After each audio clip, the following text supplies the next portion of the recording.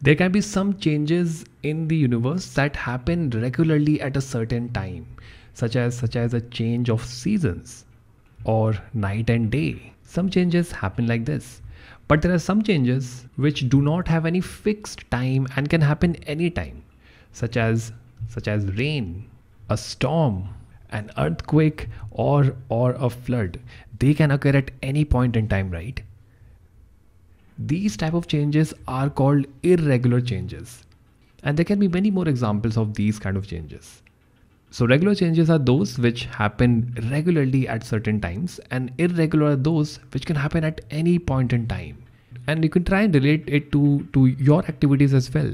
You wake up every day, right? That's a regular change. But you might be doing different things in a day. You might not repeat your activity the next day. For instance, you might play cricket on day one and you might just draw things on day two. So your activities might change. That's an irregular change. It's not repeated over a certain period of time. Why don't you think of some more examples now?